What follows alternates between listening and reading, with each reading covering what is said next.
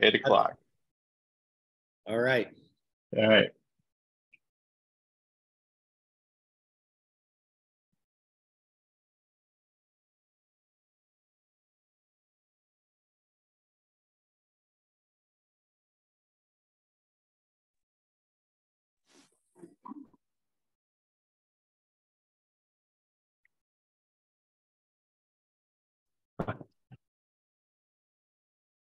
Good evening, everyone. Good evening. Good evening. I see people coming into our artist talk on street photography, and we're going to do some introductions and welcome everyone momentarily.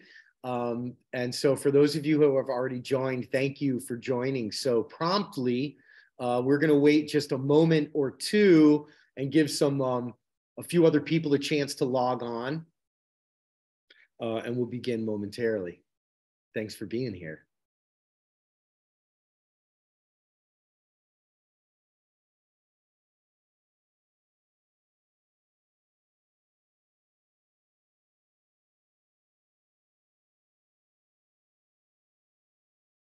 Are you supposed to sing us a little tune, Jim and Dan?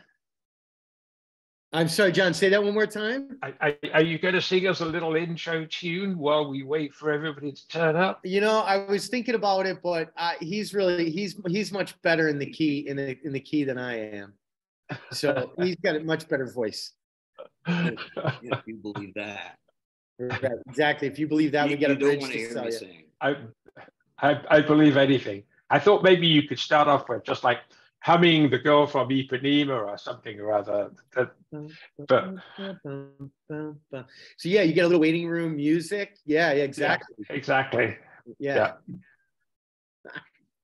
Well, this is really terrific. I see more and more folks logging in, and this is great. So let's see, we can see some people, some of you, we can see our screen does not allow us to see all of you all at once.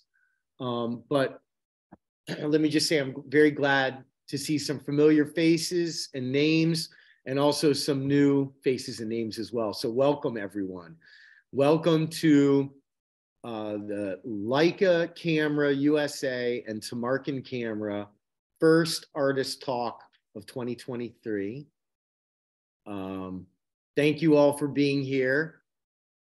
Thank you for joining. I would like to take just a quick moment to introduce ourselves. You may know me, but I would like to first introduce Mr. Jim Rice, who is our artist this evening. James Rice is based in Indiana and is a street photographer working almost exclusively with Leica cameras. He's based around Indianapolis, but travels a lot, and takes his camera with him everywhere. And he's a good friend and happens to be in the same area of the Midwest that we are. So rather than doing everything on Zoom, Jim thought he would come and visit with us here in downtown Chicago. So we're thrilled to be side by side talking about Leica with you.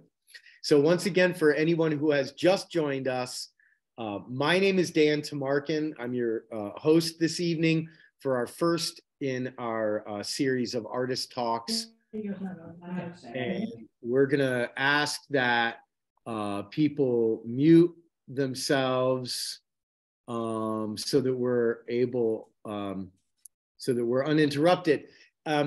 So that we can focus. So that we can focus, right. Yeah, because we get very distracted very easily. That's right. Yeah. So once again, my name is Dan Tamarkin. I'm your host this evening.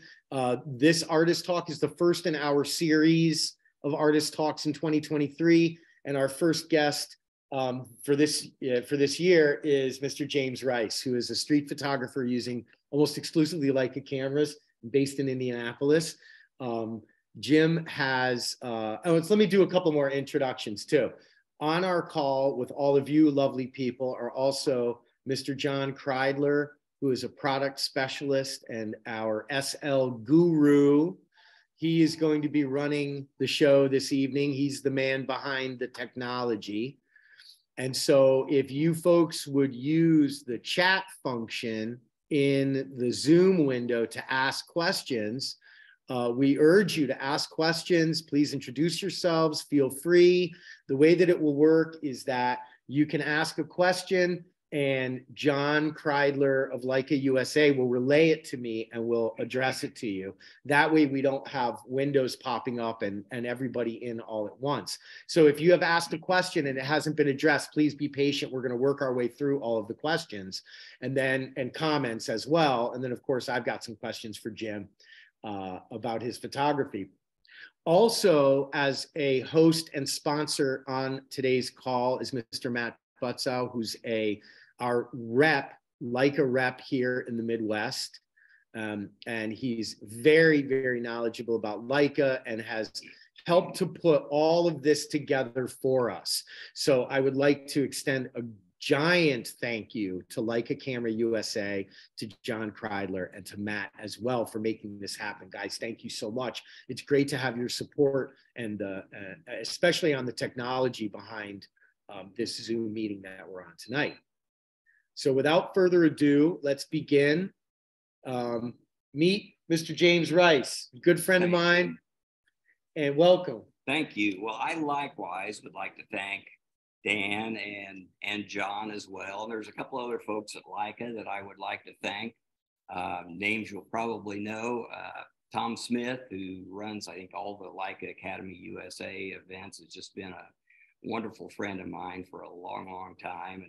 And then Jim Wagner, wherever he happens to be, whether he's in New York City or wherever in the world, just one of the greatest Leica VP human beings you could ever meet. So hello to Tom and Jim as well.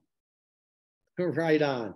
Yeah, the people at Leica are tremendously supportive of both Tamarkin and of our clientele and all of our friends, which Jim, what's your name? Jim. Of which Jim is one.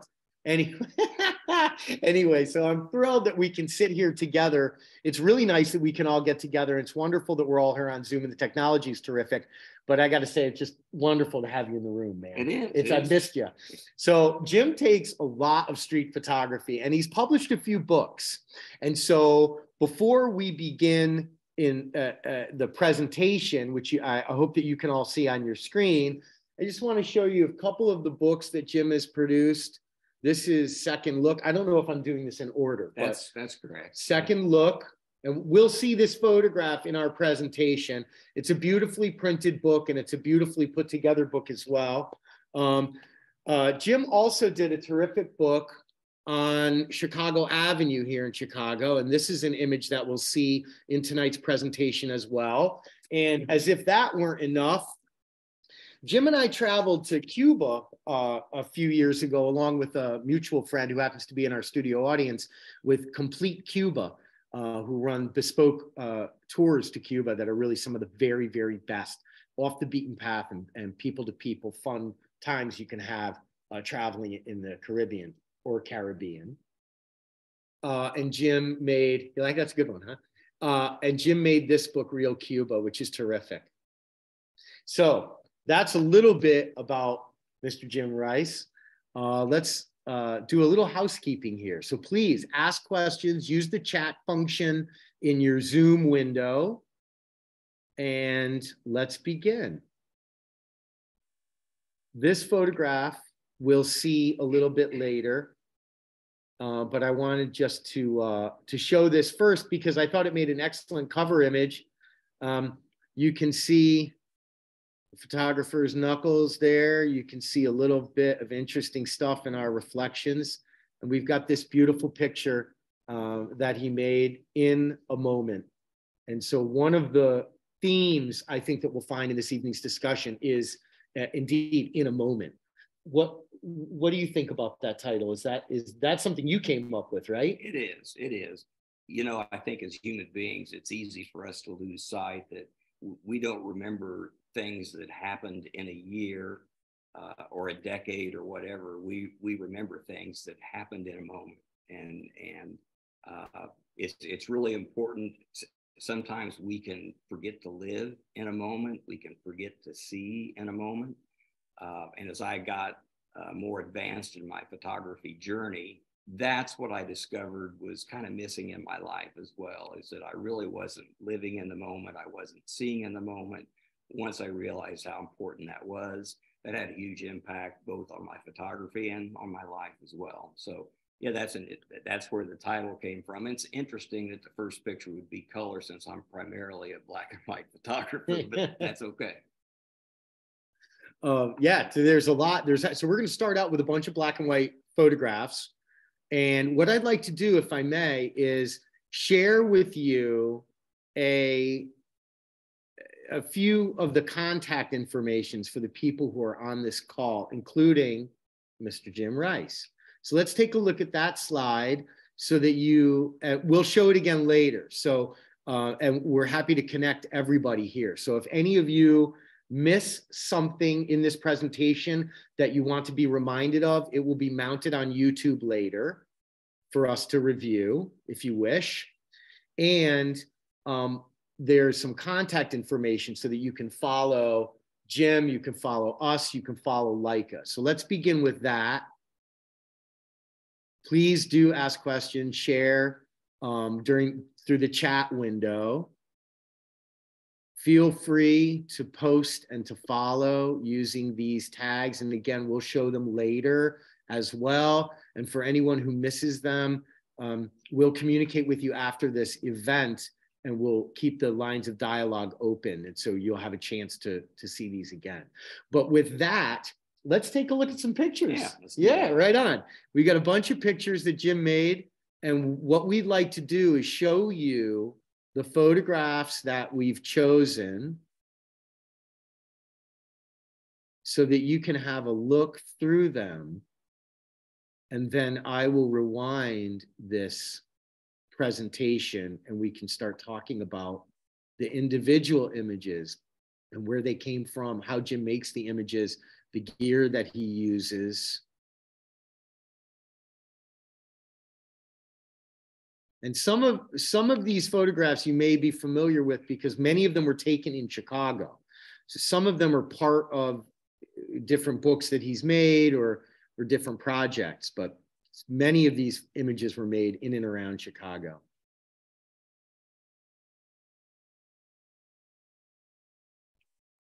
And I got to say, about these images, as we're just looking at them quickly for a moment, this was difficult for me because you got a lot of great images, man. It was hard to pick some stuff that was really excellent, what I think excellent imagery that also showcases Jim's style and the sorts of photographs that he takes.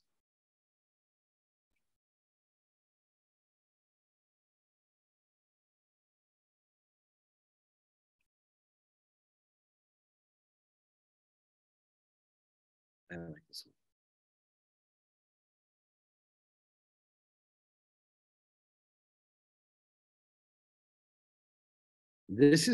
This is the last photograph in our presentation. So bear with me as I go backwards and start at the beginning.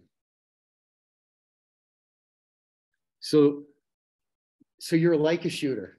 Yes. Tell me about, how did you get started before we talk about gear, because we're going to get to gear, and you can ask any question you like about gear, about process, about photos, ask away. But before we start with gear, how did you find your way to photography to begin with? Tell me the story. Well, that goes back way back into the late 1950s. I hate to say I'm that old, but that's how far back it goes. And everything was film. And even more than that, it was black and white film.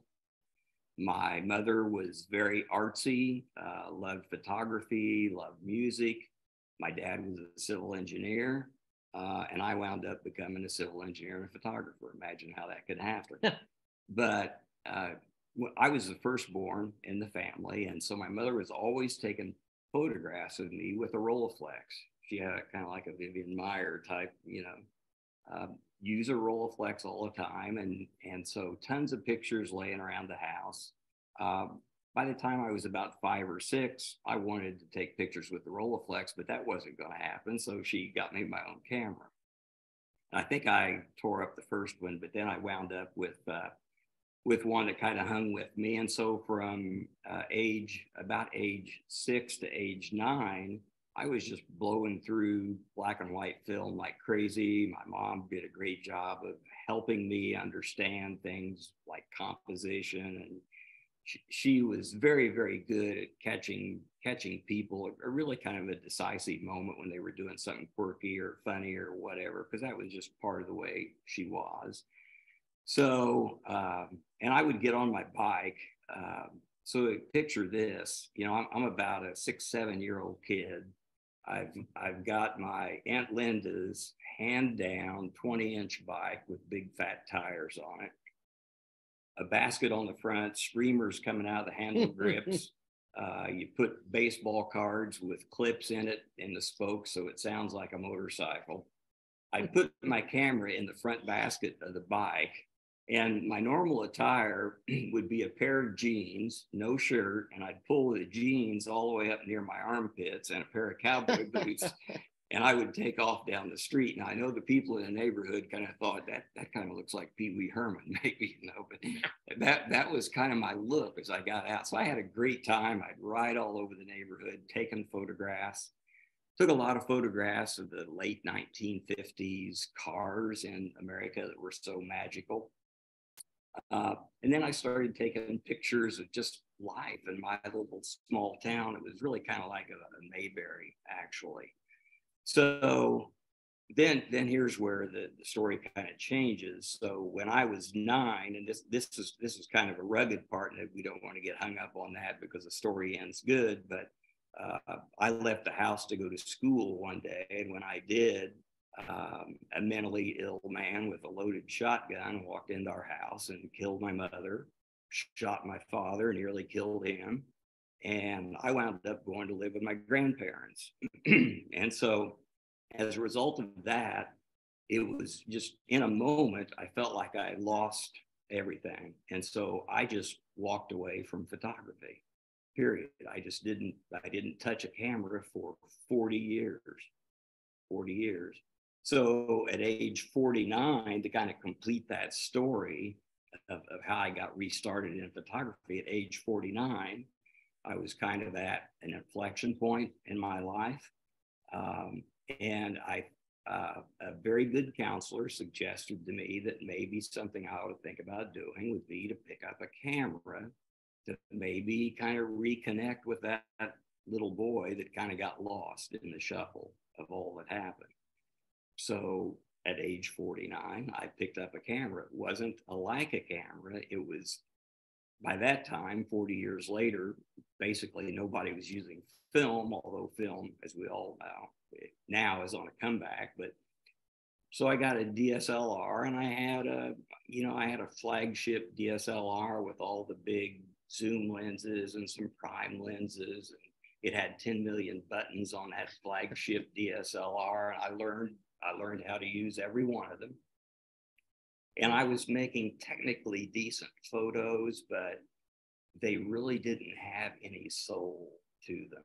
And I really wasn't feeling that same connection back to photography that I had felt when I got started originally. Yeah. So that's kind of that story in a nutshell. And so how did you find your way? How did you find, after picking up it was a Nikon? Yeah, it was. And that's okay. All cameras are good cameras. The best camera in the world is the camera you have with you. Our studio audience is booing me for saying that. But so how did you find your way to Leica? So one night I had my iPad. I was sitting in bed looking at YouTube videos, and out of nowhere, this video comes on about a photographer named Semetko, who I had no idea who Semetko was. So I watched the YouTube video, and Craig is using a Leica M9 camera with a 35 and a 50 millimeter lens. And he starts talking about Henri Cartier-Bresson and who his inspirations were in photography. And I'm watching this guy walk around swinging this little Leica M9 that I at the time knew virtually nothing about. And I just could not get that out of my head. And so in the ensuing days, I started reading about Leica cameras. It became apparent to me that some of the greatest photographers in the history of photography, going back to before I was even born, used Leica cameras. And I started looking at the type of pictures that Craig was making, that the giants, the masters of photography were making. And they reminded me of the pictures that my mother had taken when I was a little kid. I thought, holy smokes. So I packaged up my Nikon D3S, all my zoom lenses, all my prime lenses. You know, I needed to have a cart to roll them in. Yeah. And I traded them all in. And I thought, boy, I'll be able to get some nice Leica equipment. But when I traded all that stuff in, I was able to get one Leica M9 and a used 50 Summicron lens version 5. And I looked at those and I thought, wow. But I took off. That's how I got back to Leica. I did it for no more of a reason than that. Now, just buying a Leica camera is not going to make you a good photographer. Yeah. At all. But what I did find, first of all, I could take that thing with me everywhere. It was so compact. It was so small. And for some reason, having, this is kind of about like it now. This is my M6 with a 50 millimeter Summicron, but that little camera, the rangefinder with the little manual focus lens, it just connected to my brain. It was a slower process in taking photos, but all of a sudden I felt like that little kid again. and that's how I got my start in Leica. That's awesome. Yeah, I love it. Though, and the idea of, I mean, I don't know that we really have time to dive into it tonight, but the idea of art as healing is a very powerful and real thing. Yeah. I mean, I would like to talk about that, but I want to talk about your photography. I don't know if we have time to get into everything tonight, but David, your question was perfectly timed. Because we were about to talk about how Jim found his way to Leica to begin with. And then once we met, we became friends. And so now, you know, he's got his Leica man in his corner. And I also see Jim and Tom's questions as well. And we want to get to those. So since you just showed your camera, let's talk about Jim's question. Jim asks, what's your favorite lens? And do you use filters for black and white? Okay, good question. So as Dan can attest, I've at one time or another, I've probably owned almost, I've owned a lot of M cameras, Qs and SLs, which will, if you're a non-photographer, that won't mean anything to you. And some of you are non-photographers and watching, just to see if I'm going to fall on my face. That's why you're here. But for all the photographers, you'll know what I'm talking about there. And a myriad of lenses, just because that's kind of part of the process as an artist. It takes a while to find your voice, to find your style, and then to find what tool works best for you in being able to create your art and to express your voice and your style. For me, it wound up becoming M's. And so the two M's that I have now are an M11 and an M6 TTL. Of course, the M11 is digital, the newest M. The M6 TTL is film. Because there's something, I mean, I started in film. And so to have a film camera is just really, really special to me. And then in terms of lenses, you know, focal length is a huge part of, as you begin to find how you work and what you want to do, that impacts and I went through a ton of different focal lengths, and where I've landed is basically 28 millimeter and 50 millimeter. with a 90 millimeter tapped in there now for some special use. But when I'm doing street photography, and I've spent about 15 years on the streets in Chicago, and Chicago has become like a second home to me, really. I've got wonderful friends up here, and it's kind of ironic. I grew up in a little bitty small town that felt like home to me, but when I really got my legs in photography again, it wasn't back in my small hometown. It was in Chicago, of all places, which is really interesting. But I can tell you why that is, I think. So a lot of my, and I'm getting sidetracked off the 2850, but I'll come back to that. But, I'm going to keep you honest. But a lot of my work is, I think, connected to my subconscious. And I think many artists would express that same thought. And what you'll notice in a lot of my work is that it's in a sense, it's kind of timeless. If you look in the frame, it's hard to identify whether that picture was made in 2021 or whether it was made in 1958 or 1959.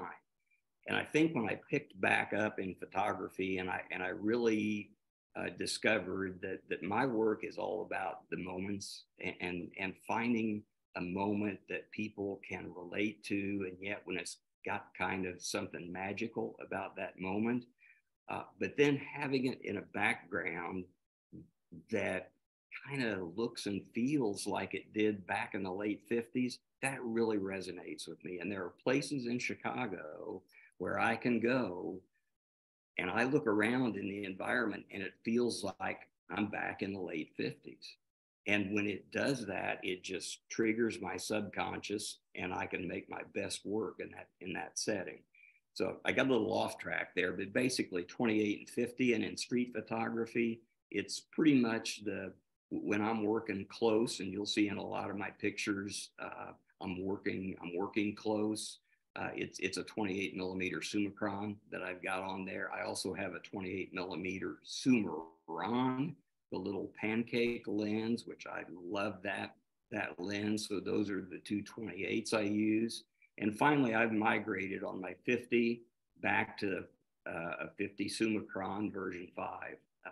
And I've had a bunch of other 50s, but the Summicrons kind of have their own character, particularly the non-spherical 50 millimeter, and that kind of resonates with the kind of work that I do. So those are the lenses and cameras. And you're not really a big filter guy, right? Like most of the stuff that you're shooting, like, I mean, obviously this picture that we're all looking at now is not anachronistic and it is a modern photograph, but and part of Jim's question is, do you use filters for your black and white? When I'm shooting black and white film on the M6 TTL, it's typically Tri-X, or sometimes I use Ilford FP4 Plus. I also shoot some Cinestill film, which is really kind of neat.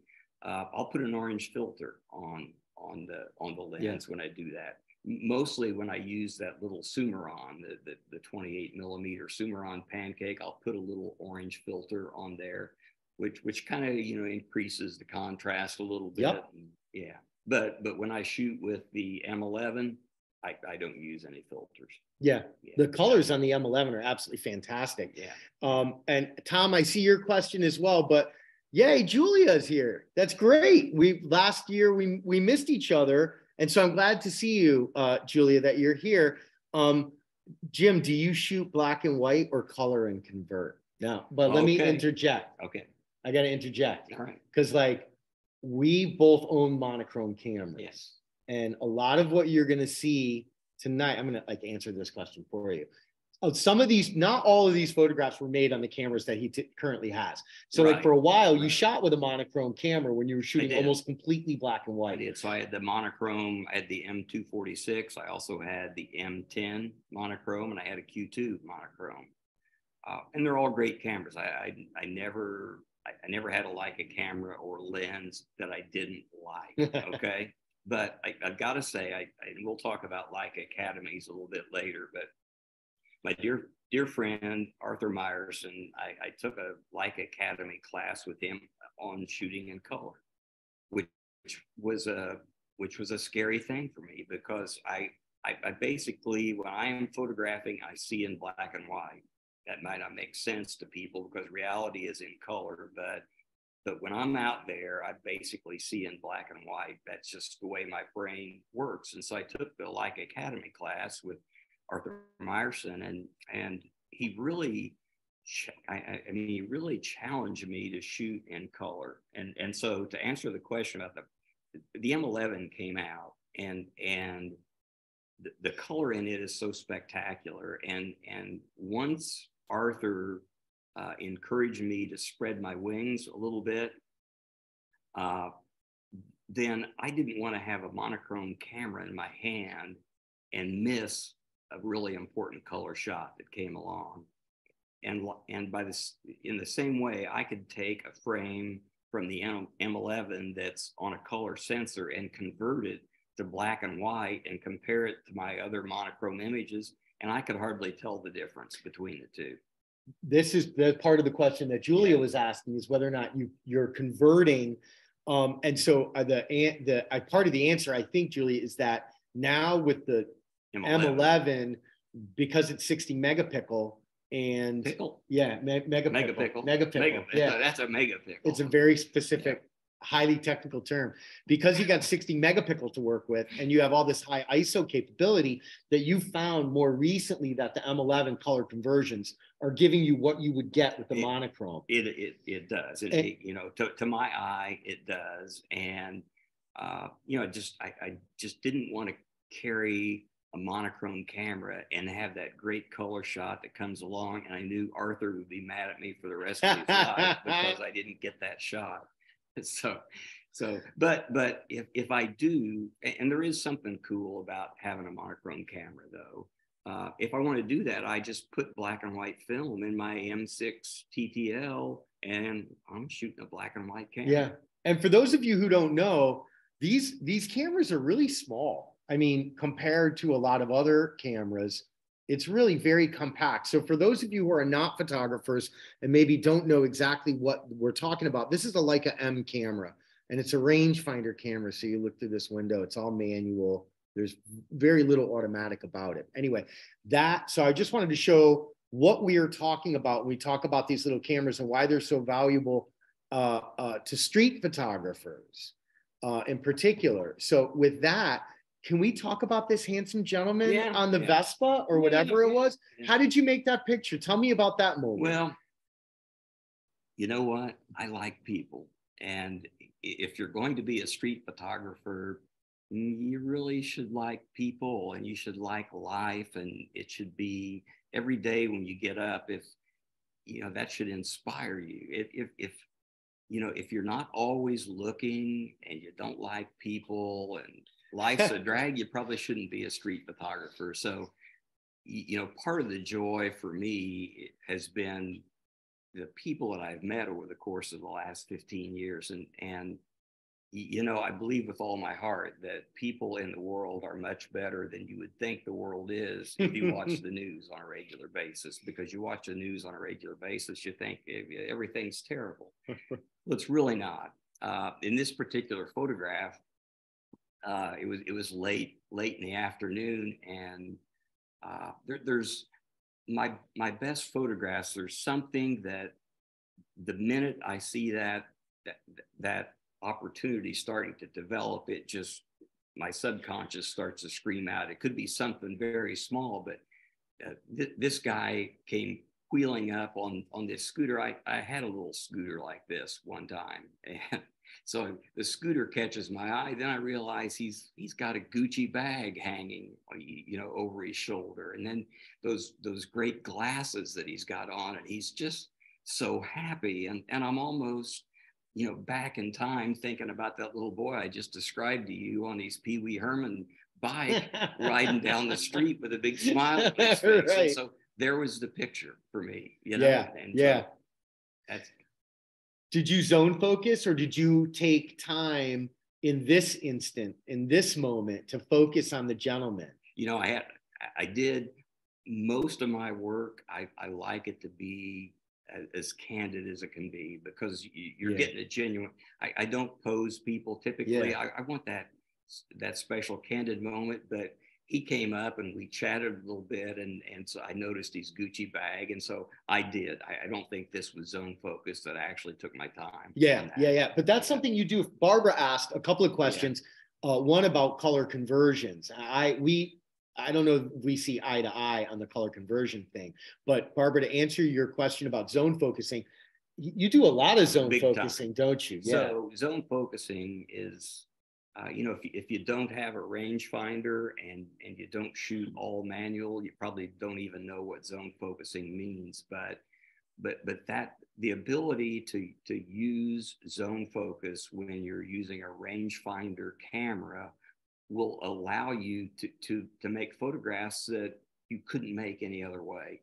When you look at some we'll see tonight, you almost become invisible to the people you're taking the photograph with. You can get so close, and by zone focusing, you can set on the camera and say everything from 3 feet to 30 feet is going to be in focus. So all you've got to know is whether you're between 3 feet and 30 feet, and everything is going to be in focus. It works best with a wider lens, which is why I went to the 28 millimeter lens.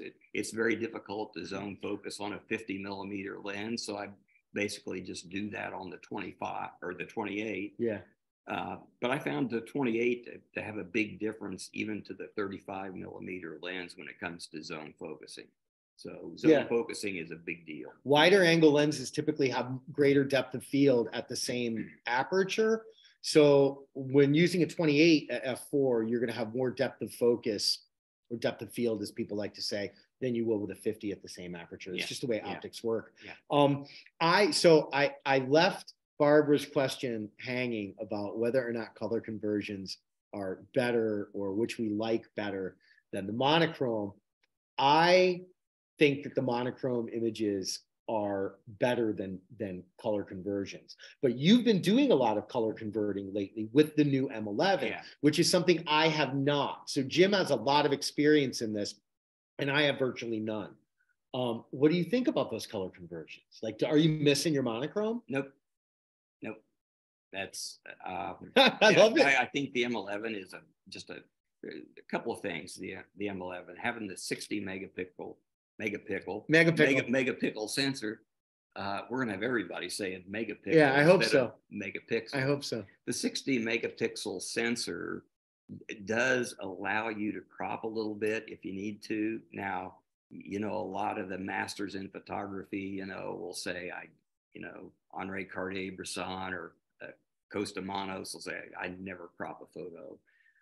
I try not to crop the photo a lot. But sometimes I do crop a little bit, because I would really rather see a nice photo that doesn't have something that takes your attention away on the edge. So the bigger sensor allows you to do that a little bit.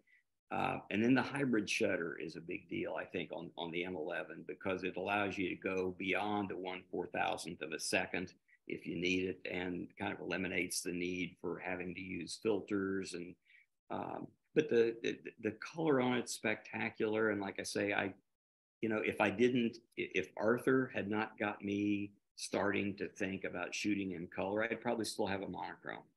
To be honest. So I blame it on Arthur. We can blame it on Arthur. That's fine. If you get a chance to take a Leica Academy, by the way, with really any of their artists, please do it. But in particular, the two artists that we mentioned this evening, Semetko and Arthur Meyerson, both do terrific programs. If you get the opportunity, definitely check them out. Are you a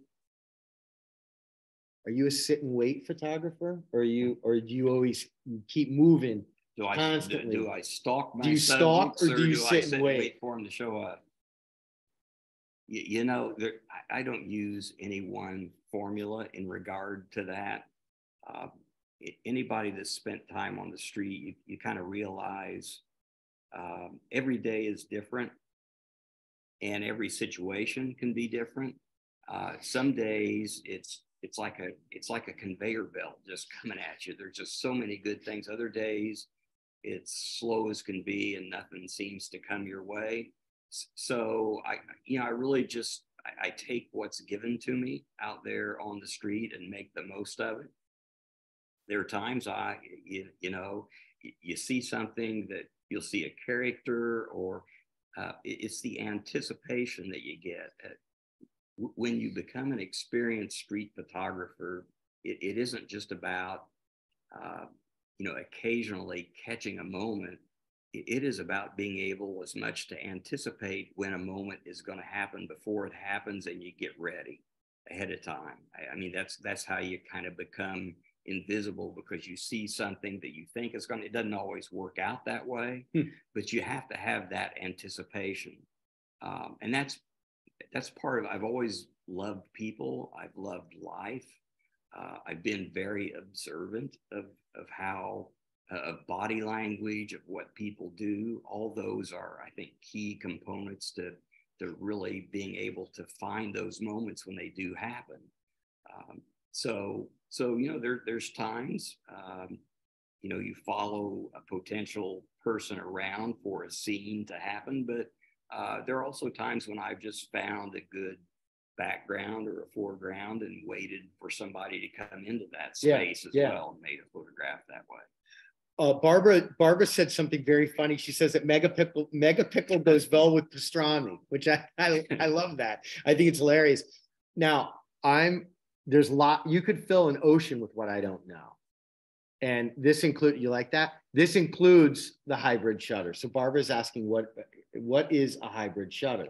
Yeah, you're the Leica expert. I know, I should know this kind of thing. You're I should know this kind of thing. Tamarkin So Camera, I don't, you're wanting me to talk about the hybrid, because there are probably 50 people that are watching this that know more about a hybrid shutter than you or I. I know. Either. That's why I'm afraid to answer the question.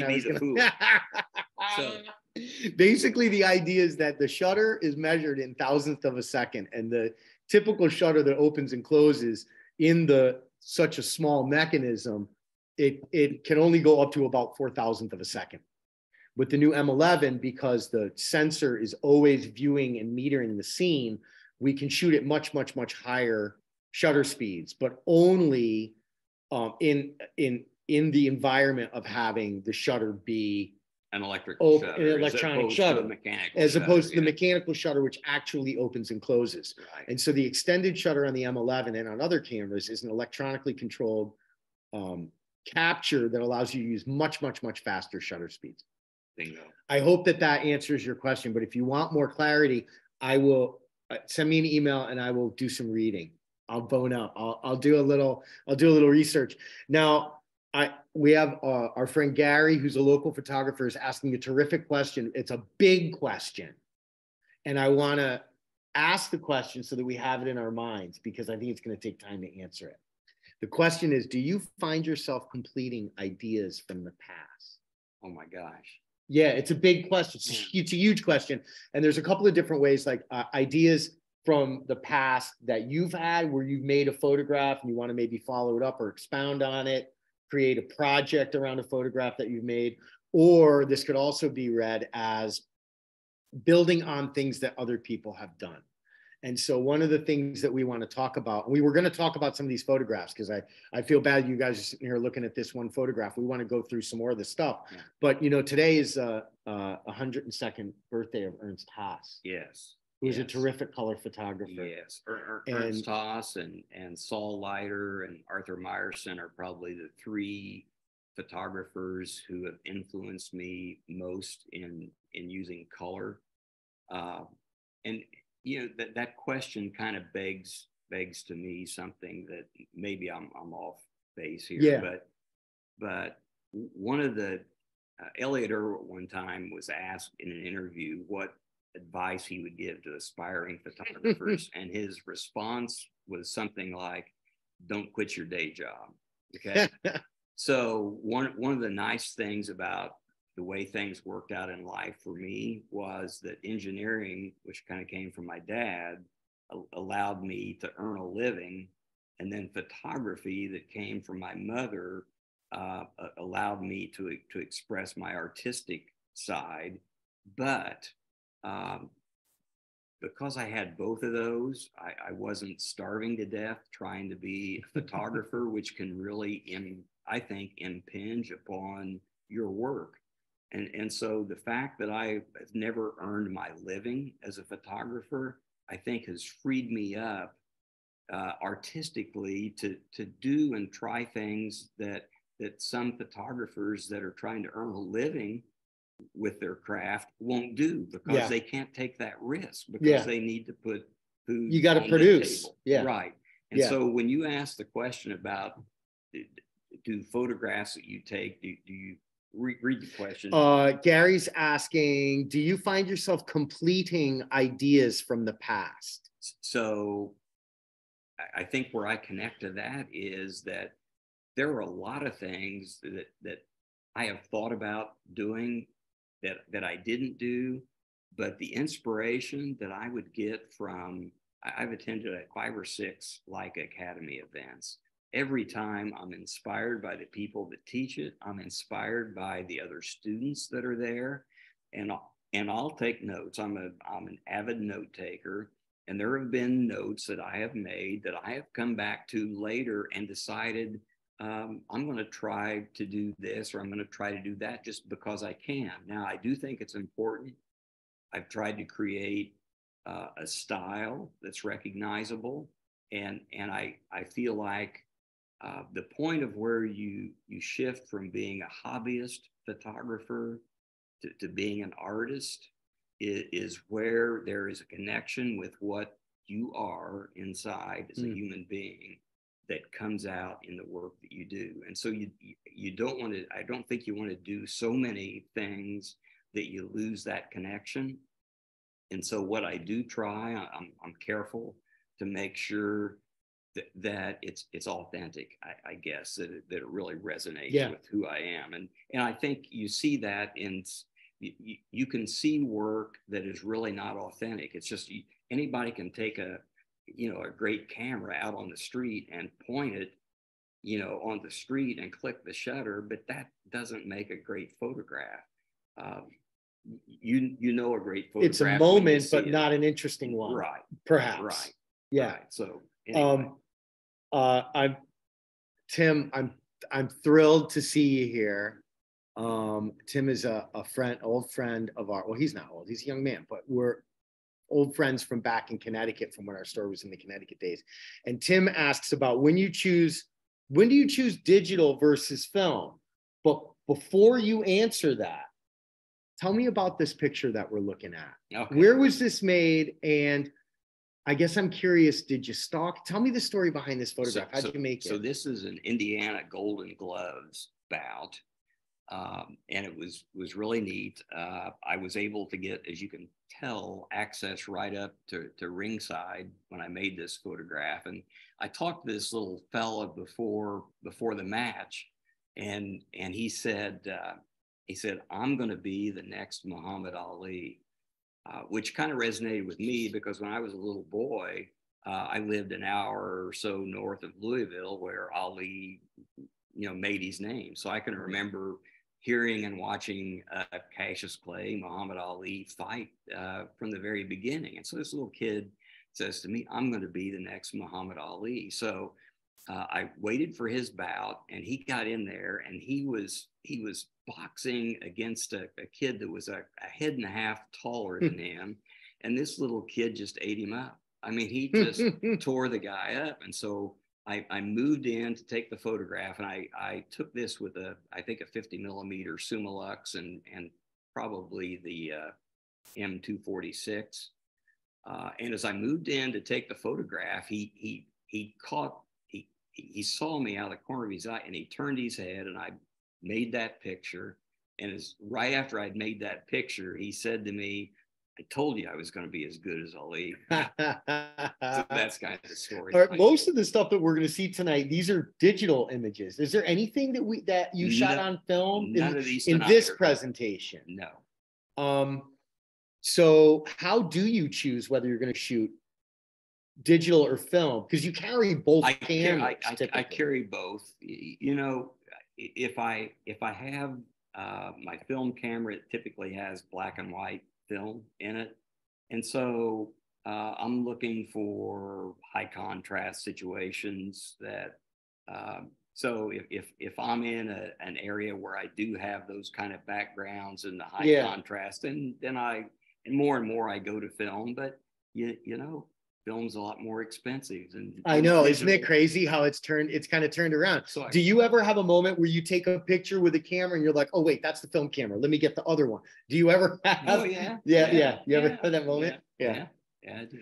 I will, given the opportunity, I will take 45 minutes to pack my camera bag because I can never decide what to bring and what not to bring. But he's got it down. He's got the M6 with a 50. I hope you don't mind, I'm just picking up your stuff.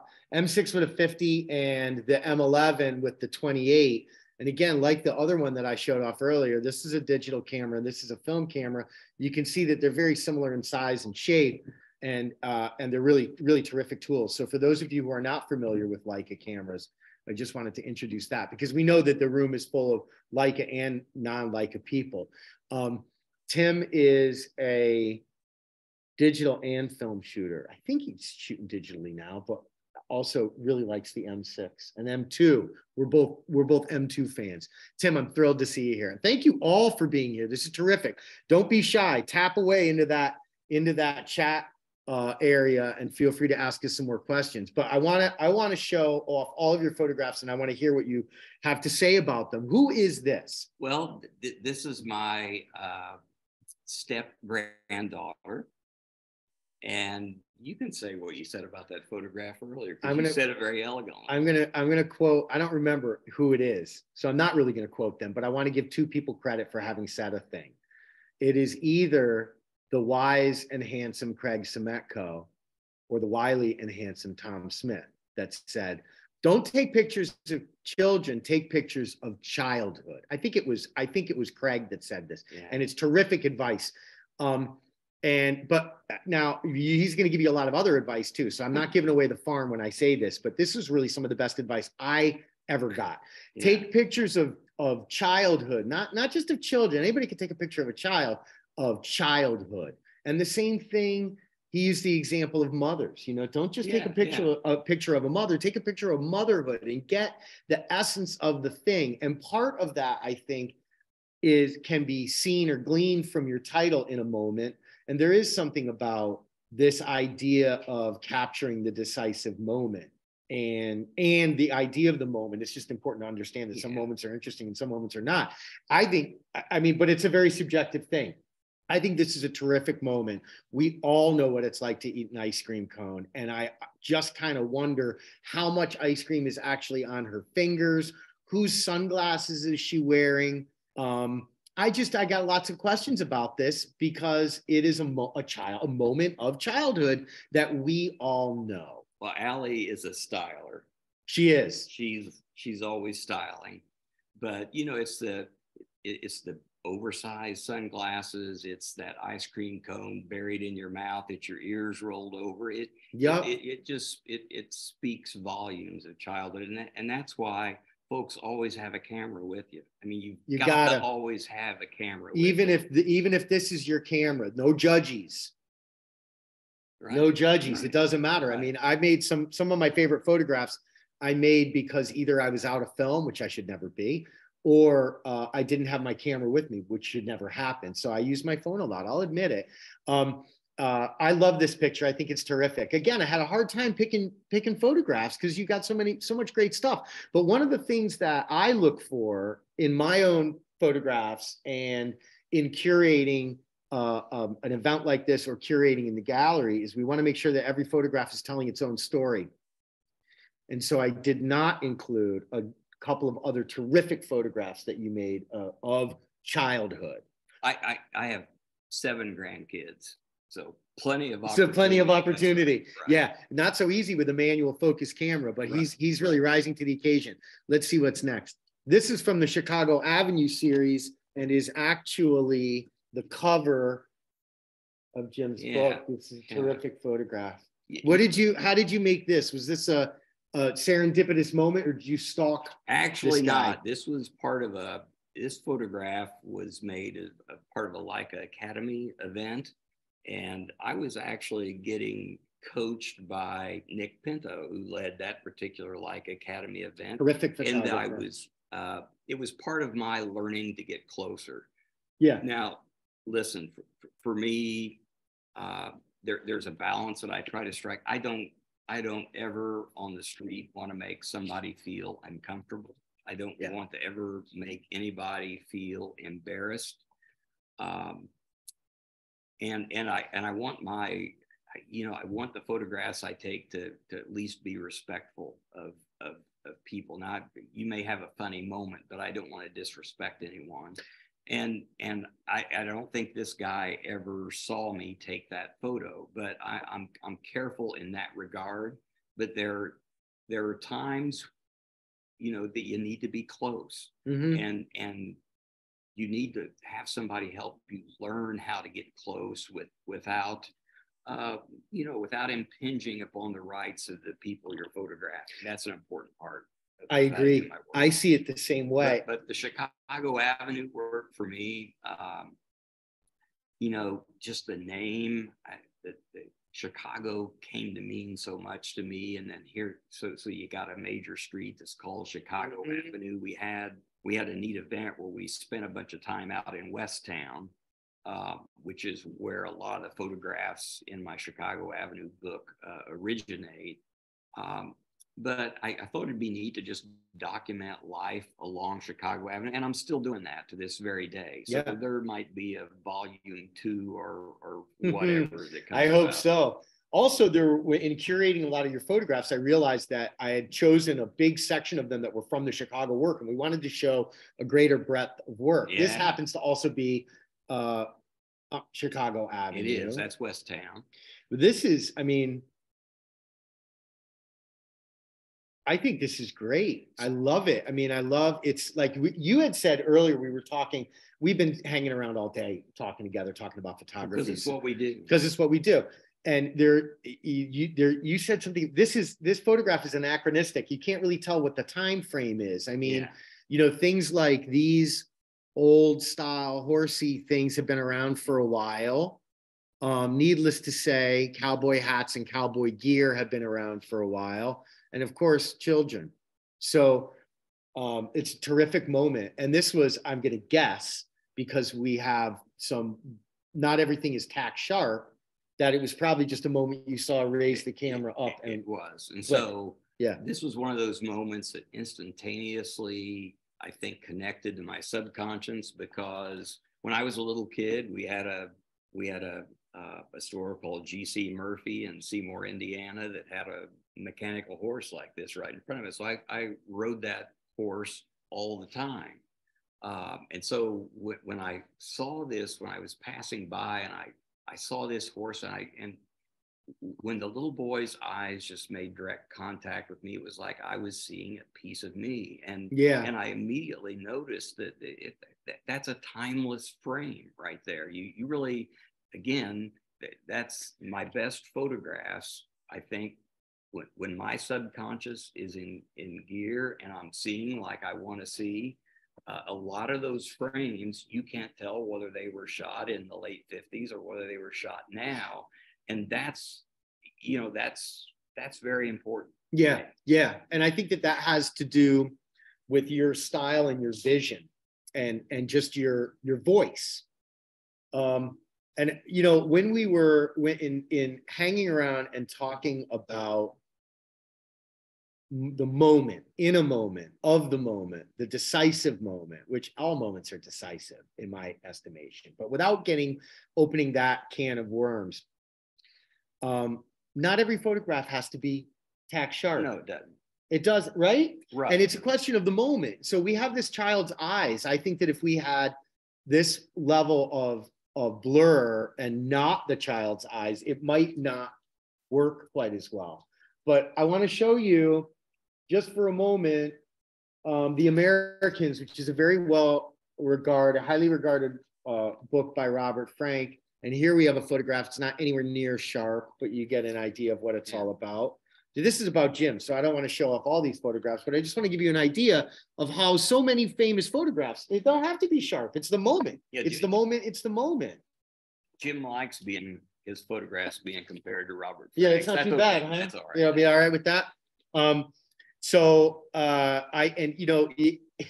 This John just wrote me. Tom asked, you're talking about getting close. Robert Kappa said, if your pictures aren't good enough, you're not close enough. I tell my students that all the time. You're right. That's exactly right. Don't be shy about getting closer. And I'll tell you that for as type A a person as I am, I'm very shy about getting close to people. Yeah. And I like being a little bit removed. I don't want to disturb that scene. And I also don't want to get too close just because I'm kind of shy.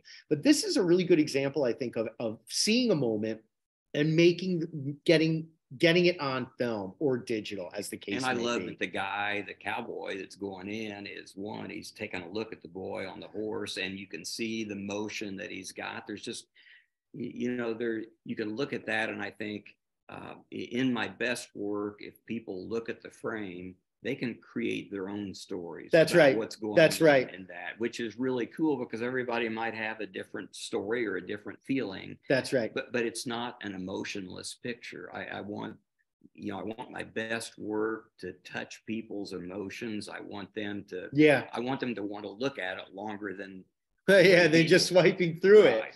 Well, and I also in my own brain, I imagine that this gentleman is looking at that young boy and thinking to himself the same thing that you thought and said, gee, I remember riding that horse. Now he's thinking, do I have a quarter in my pocket? So that's even better. Do I have a quarter that I can give to the kid? No, so I can get on. So I can ride. I wonder, you have to be this tall to ride the ride, right? Well, that's no problem. That's no problem. No problem for either of us. No. So again, I want to go back. I don't want to give Tim's question short shrift. A lot of what we're seeing here tonight, Tim, are digital images, but you've gotten back into film, and so there's a lot. There'll be more film. There's more film, but you I don't want to put words in your mouth, but my guess is that you're choosing to shoot film versus digital by virtue of the cameras that you carry. And if you know that you want it to be black and white, you pick up your film camera. So pre-pandemic, I used to carry two M's with me. I would have one with a 28 millimeter lens on it, one with a 50 millimeter lens. So if a scene developed that I needed to have the 50 on, for instance, I had it there. So I would just reach down and grab it and use it. Post-pandemic, things have changed so much on the street. I mean, we all know how things have changed post-pandemic in terms of what it's done to people and culture and so on. And you sense that on the street a little bit, even to the point of where there are a lot of times I don't feel comfortable having two cameras hanging on my shoulder when I'm out walking around on the street. So likewise, I kind of don't do that as much anymore, but if it gets to the point, I mean, occasionally I do. Today I was taking photographs in a very chilly Chicago day, and I was in a place where I had both of them out. And I had a 28 on one and a 50 on the other. And I've got no hesitancy in shooting film. And so I'll probably shoot more of that now that I've just got, I've kind of pared down to these two ends. I think I'll find myself shooting more film. You did an admirable job of paring down. Yeah, I did. You did an admirable job of paring down. I know because I was the beneficiary of his paring down. I was going to keep your monochrome camera because I figure you'll be famous one day and I'll put it on eBay for $1 million. This picture that we're looking at now, this was picked by LFI, Leica Photography International, which is a long-running publication of the Leica Camera company based in Germany. It's a terrific photograph. That was a master shot, I think, and wound up being their picture of the week. So it got printed in the hard copy. Yeah, LFI. it did. It did. Yeah, and that was shot on an M9. So that was my very first digital rangefinder, and with a 50 millimeter Summicron version 5. There was a wedding going on, and these guys were the groomsmen. And they were bored out of their they look absolutely enthralled by whatever they're waiting for. And so I'd been looking at their expressions on their face. And, again, in one of the Leica Academy, Richard Bram taught a Leica Academy course, and we really focused on emotion and gesture. This is a very if you'll pardon me saying this way, a very Brammy photo. Yeah, it's a Brammy photo. Yeah, he's a terrific photographer too. I want to don't be shy about asking questions. We're going to keep moving. So I love this. So yeah, this was taken in a neighborhood called Sobro, which is South Broad Ripple, which is just south of where I live in Carmel, Indiana. And I was walking the streets taking photographs, and I stopped at a local bar there to have a cocktail, and this guy comes along. And, tell me what he told you. Yeah. So we started chatting and discovered that he and I were both high-rise construction workers back in the early 70s in Indianapolis for a period of time, and could have bumped into one another. And so we talked about that, and he noticed my camera, and he said, well, obviously you take pictures. And I said, yeah, I'm a photographer. And he looks at me with a dead serious expression, and he said, nobody would want to take my picture. And I said, that's not true. And he said, well, even if you did, nobody would want to look at it. And I said, that's not true. And so I took that picture, and that's with a 28 millimeter lens. I could see all the reflections in the window behind, but he had such a tender look in his eyes, and he just, you could just sense that this guy was so down on himself that he didn't believe anybody would want to take his picture. And I took that and I said, look, someday a lot of people will see that picture. Today's one of those days. Yeah, and you must have been real close to take this picture, because even with the 28, I get the impression that you were probably, pretty close to him. Yeah. Pretty close to him. Well, this is about my favorite photograph that I've ever made. I told Dan earlier today, this kind of reminds me of a Constantine Manos photograph when he did some great work in Defusky Island, actually back in my birth year of 1952. There's an interesting, normally in walking along the street like this, I would be zone focusing, and you can obviously tell this is not a zone focused photograph. It was getting near the end of the day. I had just taken a photograph and opened my aperture up to f2 and got the exposure right. And then before I made the shot, and then before I took off walking along the street, I didn't move it back to f11 like I typically would and get everything set up for a zone focus shot.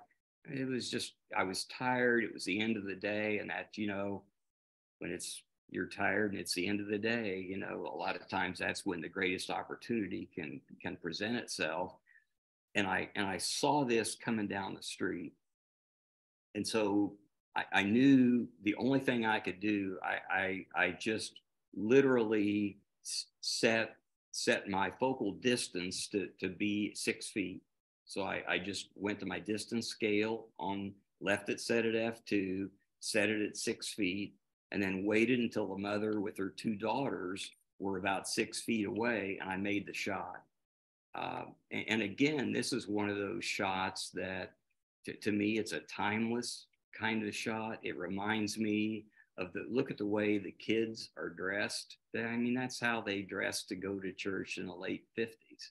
Okay. There is also something anachronistic about this as well. There is. You don't see it. The expression on the little fellow's face in the front is just, it turned out to be this is probably my favorite photograph. The look in the little kid's eyes, the mother with her head down. I think that's the father. I think they had a huge family. I think they'd probably all been to church, and they were all leaving, and there was just such joy in all that. And when I saw that thing coming, it was like the radar just, because you kind of see a photograph getting ready to happen. Like when you spend enough time on the street, and Jody is asking, and I know it doesn't influence this particular photograph, but Jody is asking, do you ask people for permission?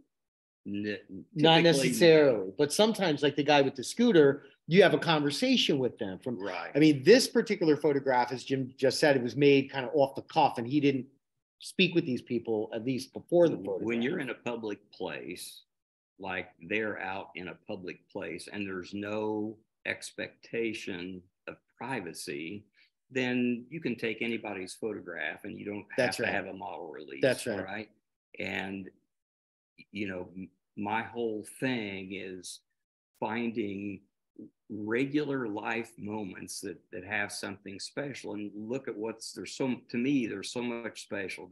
The way the little girls' heads are tilted, the expressions on their face, there's so much emotion and story in it's this a very natural photograph moment. That and you know, I think it resonates with me because I miss that. Yeah. This goes back to me mentioning earlier that, you know, I worked for a couple of years as a high-rise construction worker when I was young, and it was pouring down rain here in Chicago one day, and there were a couple of guys out. Obviously, you've got the ball connected to the crane. They're getting ready to lift this load of hoses up, and I noticed on the right side of the frame, this younger guy was taking direction from the guy on the left. And it just reminded me when I was a young guy, how important that is in high-rise construction to keep from getting killed. You got to pay attention to what's going on. And so that was a moment that resonated with me. And, you know, if that panel, that white panel truck in the lower left of the frame wasn't there, that would be a pretty timeless. I think it's a terrific shot. And I also really like the idea. I like seeing the hands. I like his hand, the older fella's hand, and I just get this impression that the young man is learning from the older one, and there's a context in there. Now, to return to Jody's question about asking whether before you take photos or not, Jim has his own style, and I have my own style. Everybody has their own style. You don't have to ask people to take their photograph necessarily, but sometimes having that rapport gets you a better photo or a more interesting photo.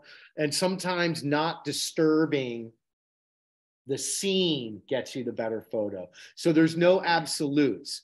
But I think it's important to not steal a photograph. You know, that's right. I think that's right. Sometimes if people don't want to be photographed, don't take their picture. But I think sometimes it makes sense to talk to people, and I do sometimes, and sometimes I don't. So it's a really subjective thing. But I will echo a few things that I've learned over the years about street photography, whether you are a stalker or you sit and wait for the photograph. And I don't mean stalker in a bad way. I mean chasing the photograph or waiting for it to appear for you.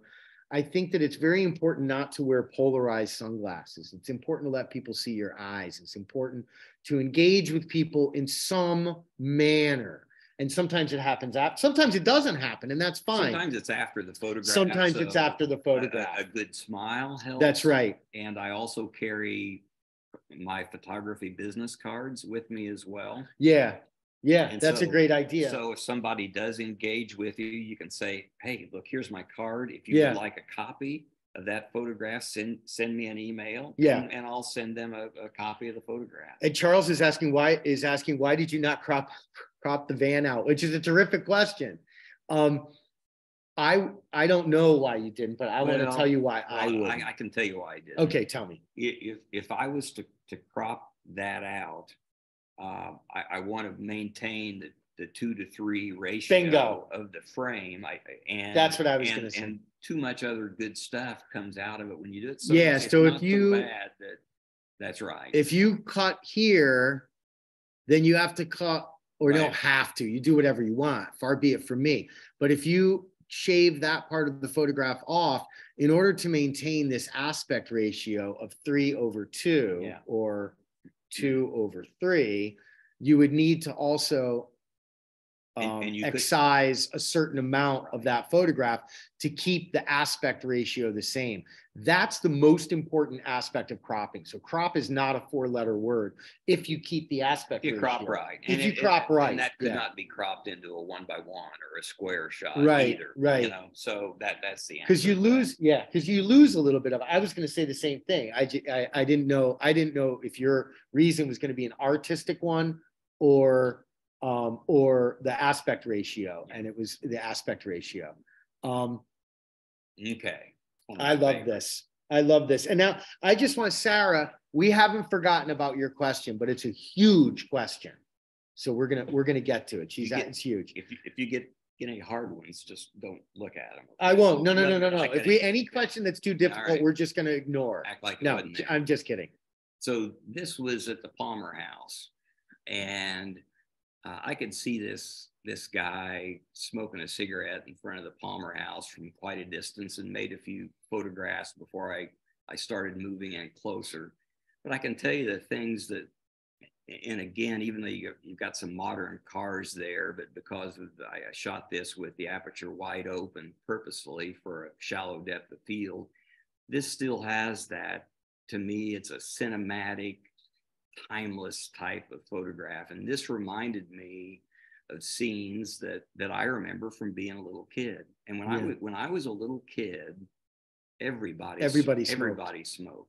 We were talking about this last night. Right. The way people smoke, the way they light, the way all of that gestures, ritual. They all have their own style. Everybody, now I've never smoked. I don't encourage anybody to smoke, but I love to take photographs of people smoking because it reminds me, I can remember how my grandfather smoked. I can remember how my mother smoked, my dad, they all did it a different way, my uncles. And it was magnificent. They were artistic in the way they would light the cigarette and handle it. And so I saw this guy, and the other thing, he had a hat on, and people wearing hats like this were very common in the late 50s. Not so common anymore. Not so common anymore. Yeah. And in the late 50s, there were marquees that were lit like that marquee everywhere. Yeah, that's right. And so this to me was a shot out of the late 1950s. And so I moved closer to get this. And what I did is I opened my aperture up to f2. I set my distance scale up to about 3 to 4 feet, hoping that I could creep up on this guy and get this photograph without him seeing me. And so I had all that preset on the camera, had my exposure set. And when I walked up, I just pulled the camera to my eye because I really wanted to nail the frame, because there's so much there's reflections behind his head. And I wanted to get this right. I pulled the camera up, made a slight adjustment on the focus, boom, got the shot. And as soon as I got the shot, he turned and looked at me. And I just grinned at him great big. And I said, man, that was a great shot. I love to take pictures of people smoking. And he was like, right on, brother. Yeah, and there you go. All good. Yeah, all good. Sarah asked a terrific question. This is the big question that I want to mention here, but Sarah, I think it's going to take a few more frames for us to really fully discuss this. What advice would you give to someone who's just starting out in street photography? And you hinted at this a little bit. Always carry a camera. Well, first of all, I would advise you to be careful who you get advice from. That would be my first, that's the my best first answer. I love it. Be careful who you take advice from. Yeah. I think you got to carry your camera with you all the time, Sarah. Oh, yeah. Even if your camera, it shouldn't be your phone, I think, even though it's okay, no judges. But cameras start conversations, and people will say, is that a real camera? And if you carry your camera, Sarah, and everybody else too, if you carry your camera and you really know how it works, and you can make a last second adjustment like Jim did to get this photograph. Yeah. So it becomes an extension of your mind, you know? So I did make some notes because I thought somebody's going to ask me what kind of advice would I have for aspiring street photographers. And the very first thing is you've got to be, like anything else in life, you've got to be committed to working hard at it, because in my opinion, the genre of street photography is the hardest genre of photography there is. It's to do really, really good street work is very, very difficult to do because it's a dynamic situation. Yeah. It's not a static. You're not setting up on a tripod to take a picture of a mountain somewhere. And you go plenty of days where you go out taking pictures. You don't get anything that you, right? I mean, it's not a surefire thing. Just because you go out of your house on the street to take pictures doesn't mean you're going to get something like this. or something like the kids coming from church, or some of these terrific photographs. I can remember when Craig Semetko put out Unposed, his first book, Yeah. and that was a compilation of photographs he had taken over 10 years. And, Yeah. and by the way, Craig became like a brother to me. And I, without him, I wouldn't be here tonight.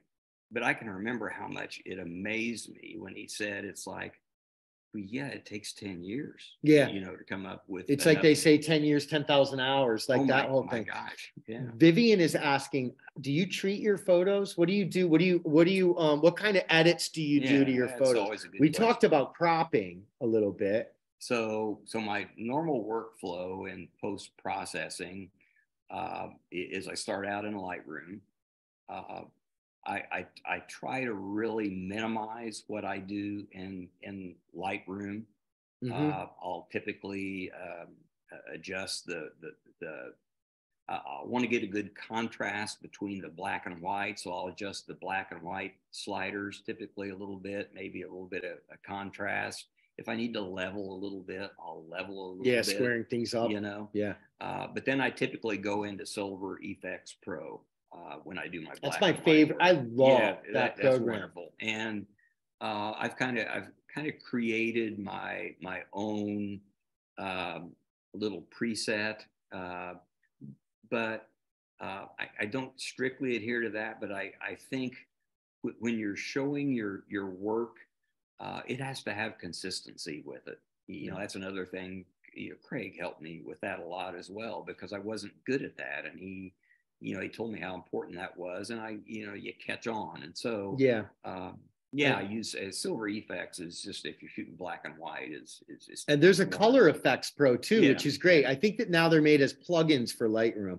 I want to make sure that we're able to look at more of your images. I want to just say what I love about this photograph is that all of these lines, can you see my mouse? I don't know if you can or not, but anyway, all of these. There's a mouse. Yeah. All of these lines, they're leading, the lines on the concrete and the lines in the reflection of the lights are all leading us into the distance, which creates the appearance of this gentleman maybe being a little bit closer than he actually was. But there's something about the isolation of this and the kind of the emptiness of it. I just think it's a terrific shot. And I know why you took this. Well, and Chicago is about two things to me. It's about the people, and it's about the architecture, and the physical aspects of what makes Chicago so special. And so a lot of my photographs will include both of those aspects. Likewise, I'm crazy about the architecture of this town. And in fact, I take a lot more pictures of architecture than I do of people. This is terrific. This is on the cover of Jim's book, Second Look. What a great little picture. Again, childhood, not just the child. I mean, the kind of weird face he's making. And I get the sense, I'm almost certain that he's got his head up against that bar. It's just and he's kind of got his face pressed up against the window. A moment, not a stalk, right? That's a moment you came across and you snapped the picture. Well, when I saw that moment, my mind just kind of takes me back in time. It's like I remember being a little boy. I remember being on a bus. I remember smooching my face up against the window. Yep. And so, I kept my eye on him, waiting for something special to happen. Yeah. Yet not getting his attention. So, when he looked away and had his face smooched up like that, that to me just tells a story. Who doesn't remember being a little kid, we all sitting on a bus, looking out a window, daydreaming about something? That's what that moment had to say. Plus, I like the strong horizontal. The strong horizontals. Yeah. And Sarah, this part. Capturing moments like this and triggering your subconscious in that moment to make that picture comes from carrying a camera, knowing the gear, getting it set up. And that is what I mean by that is when you go outdoors, adjusting your ISO appropriately and getting the camera ready to go and not having to do that thing where you're messing around because the moment will be gone. And so I'd like to offer Sarah some other advice and everybody some advice. And I'm not trying to sell books when I say this. buy photography books. Look at other photographers and see what they do and enjoy them. And if you get a chance to talk to the photographer, as we have the benefit of doing tonight, you can learn a little bit about the impetus behind the images. Chicago, this is great. I love this picture. It's got structure. It's got some motion because we're going to assume the train is actually moving. You used a relatively fast shutter speed to stop the action. I love it that all of that inky darkness in the bottom and the angle of moving from the lower left to the upper right gives this sense of motion. I chose this picture because it's distinctly Chicago. It is. And because it's one of the few that doesn't have people in it. It is. When I look at that photograph, I hear that train. Yeah. And if you've ever been in Chicago, you know exactly what I'm saying, right? It's loud. I hear that. I look at that picture and I hear it. I also chose this picture as just a moment because we're coming towards the end of our time here today. But I chose this also because it's kind of like a palette cleanser before we get into just quickly some of your color work. Yeah. Because I think it's terrific. And in honor of Ernst Haas would have turned 102 today, I want to show you in America. Take a look at this picture and the reflections in it, right? So I've already compared you to Robert Frank. Now I'm Ernst right now. Yeah. So, Arthur Meyerson, as I mentioned earlier, gave me the courage to branch out as a black and white photographer, to have the guts to try to go out and do color work and, explain to me, look, Jim, black and white is one language and color is another language. Okay. And black and white, but color's tough. And one of the cool things about Leica Academy events is the instructors who, many of them are great photographers known worldwide, are not going to sugarcoat things, and they're not going to treat you with kid gloves. They assume you're coming there with the intent of becoming a better photographer. The other neat thing is and I can't quite understand why, but these photographers that are known all over the world have gone out of their way to remain friends of mine, to stay in touch with me, to encourage me. The photography community is something I never anticipated would become like another family to me. It's a big, small community. And so we encourage you and urge you to keep connected here. I will send an email once this video production is up on YouTube. And so you'll have my email address, which you probably have from earlier today, but we can stay in touch. And we're all about making these connections. That's one of the things that I think has taught me miles and miles and miles of stuff about my own photography, was going to academies, taking classes and learning, talking to other photographers, and looking at books. I think that each of those things, I hate to move too quickly through your photographs because they're fabulous, but. So black and white, interestingly, is an abstraction because reality is in color. Mm-hmm. And so black and white is an abstraction, but yet for me, in taking photographs, black and white is reality. Color, I have found, which is actually reality, but for me, when I'm taking color photographs, they tend to be abstract because color is an abstraction for me when I'm doing photography. It's kind of a role reversal, if you understand what I'm saying. So suddenly, when I was trying to find my legs in color photography, it dawned on me, I tend to shoot these abstract scenes.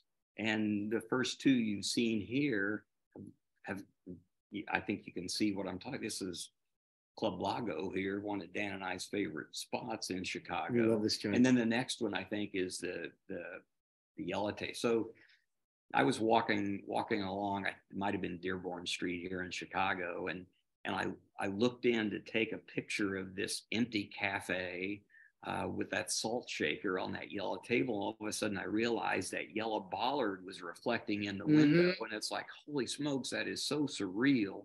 And I think that photograph is, So I post my photographs on Flickr and Instagram and Facebook. On Flickr, I think that's had 25,000 views in a relatively short period of time. I love this picture. And let me note something, kind of like the last black and white we saw. It's a relatively static image and there's no people in it. And, you know, people used to say to Ansel Adams, how come you don't have any people in your picture? And he would say, well, there's always two people. I created the photograph and you're watching it. So don't be afraid to take pictures that don't have people. That can still be street photography. There really are no rules in a lot of ways. I'm crazy about this photograph, and as soon as you showed it to me, I fell in love with it. This was Cuba, yeah. So we've traveled together a number of times, and one of the trips that we took was Cuba, which is a magical place in a lot of ways for a lot of reasons. But one of them is it's a terrific photographic journey. So if you get the chance, please do go.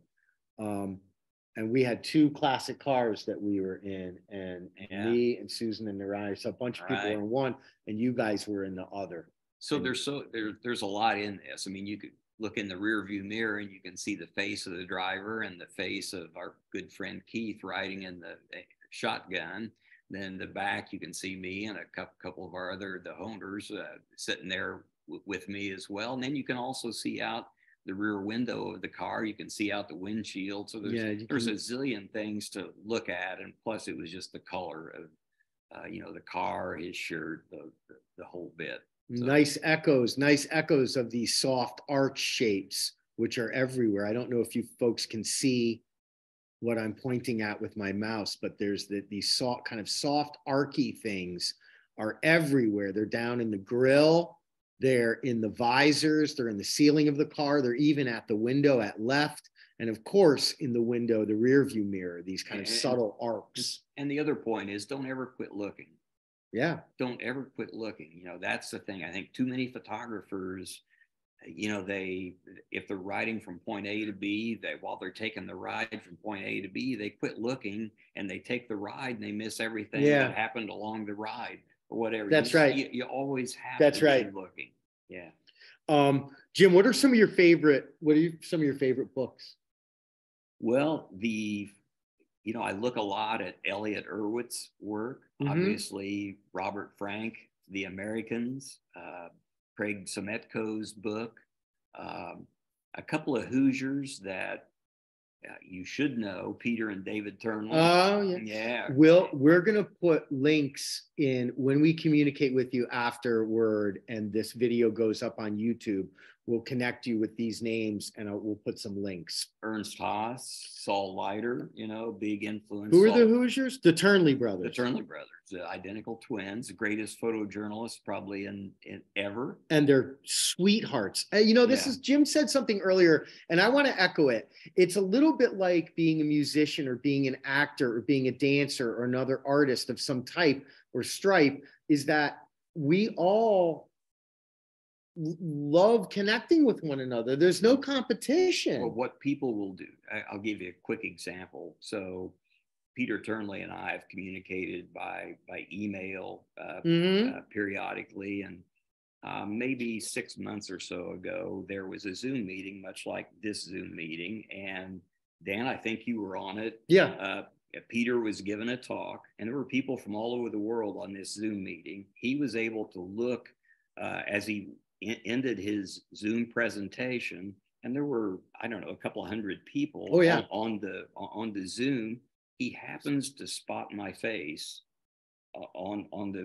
in the window in Zoom thumbnail, and he says, "Wait a minute, let's stop here. I want to do a special hello to Jim Rice." And I thought, holy smoke. And I could see the looks. It's flattering. Well, but a guy like that, that's known all over the world, doesn't have to do that. Right. But that kind of kindness I talked about how much Craig has done for me, Arthur Meyerson, Peter Turnley, it's a wonderful family that will do things for you that you can't imagine they'll do. You just have to make yourself available. That's right. Go meet these people. Go take a class with them. Develop a relationship with them. It's spectacular. And we happen to be mentioning a lot of male It's all the Vivian photographers. Vivian Meyer is a So yeah.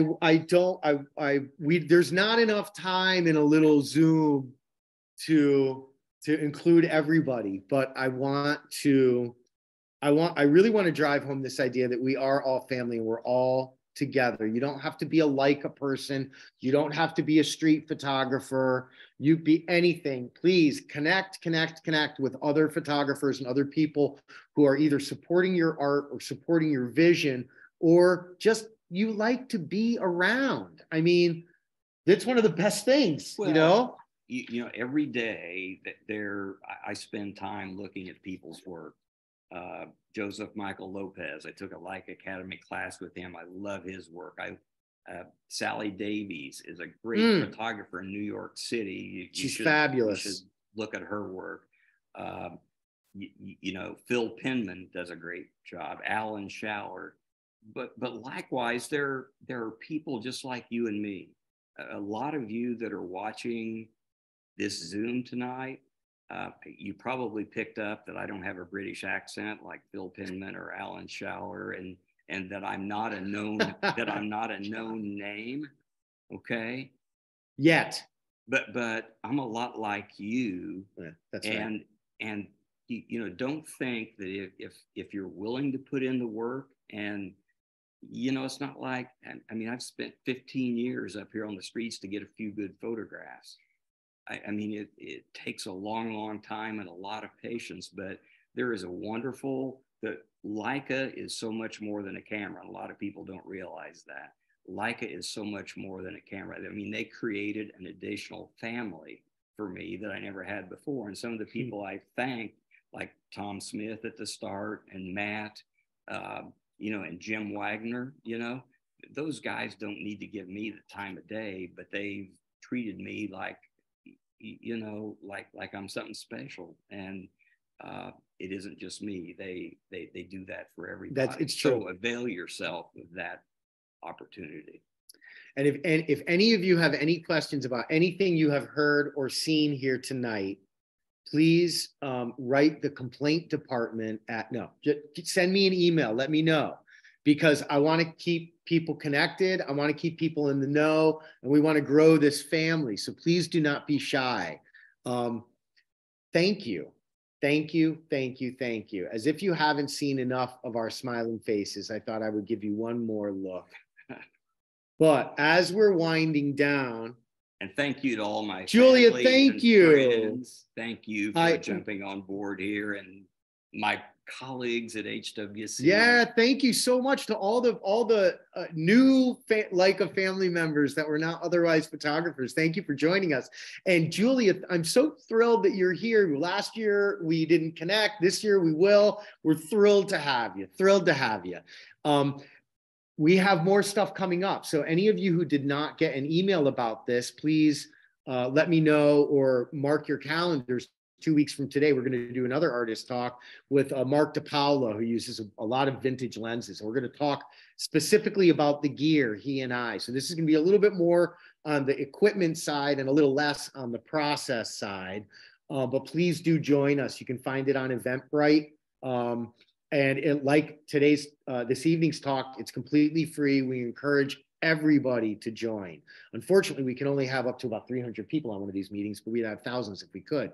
And then as we wind down and do some more thank yous, I want to show you once again, this is how to find each and every one of us. Of course, if you don't have a pen with you right now, or perhaps you have already gone off to enjoy your dinner or your evening, and you missed this, please do send an email and we'll get everybody connected. You can follow us on Instagram, follow Leica Camera, take a Leica Academy if you get the opportunity. We have a number of them coming up here in Chicago, but they're done all over the world and we recommend them very highly. It's a great place. A lot of camaraderie, the opportunity to use the latest and greatest gear, and you'll meet people like some of these names that we've mentioned. The director of the Leica Academy, Tom Smith, is an amazingly knowledgeable and nurturing person, as are many of the Leica people. And a lot of the photographers you're going to you're gonna meet along the way. So we hope that you continue to stay in touch, and we hope that you will join us again for another talk. And so please do stay in touch with us. And I'm gonna end by thanking Jim. Thanks, well, man. Thank you very much. Yeah. You may never see me again, but if you do, I hope you do. And I hope so. It's been awesome to be here. Thanks to you, Dan, and everybody at Leica. I never dreamed I'd sit with you for an artist talk like this, but it's been awesome. I'm so glad to hear it. We could talk for hours, but we won't bore you. Maybe we'll come back and we'll do another one in a couple of months, a second one. But anyway, if you receive our emails, terrific. Please engage. Follow us on Instagram and Facebook and all these other places. And thank you once again for joining us this evening.